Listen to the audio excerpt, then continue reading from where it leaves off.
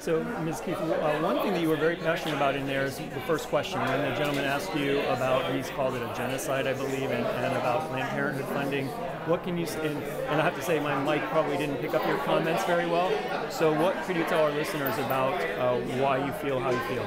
Well, I start from the premise that his definition of, genocide of humans starts from an assumption that I don't agree with, which is that, early gestation fetus is a human in the sense that we use it in our lexicon.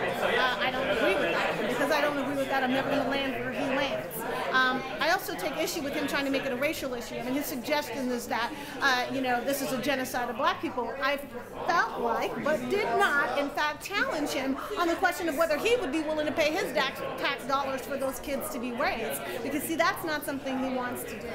The bottom line is, it's how you frame the question that's going to get you the answer the perspective from which you come. My view is that there's no chapter of my life in which I am comfortable with the government stepping into my life and telling me what I can and cannot do. At no point do I cede every single drop of my citizenship to the government or to any other entity.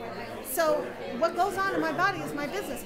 They don't even know what's happening. No, you don't even know what's happening. Their discomfort is a psychic discomfort, any more than they would know if I had a miscarriage. They don't know that, and it does not affect them. And so for them to say, I'm going to tell you what you can or can't do because of my psychic discomfort is problematic. All right, thanks so much for your time. Yeah.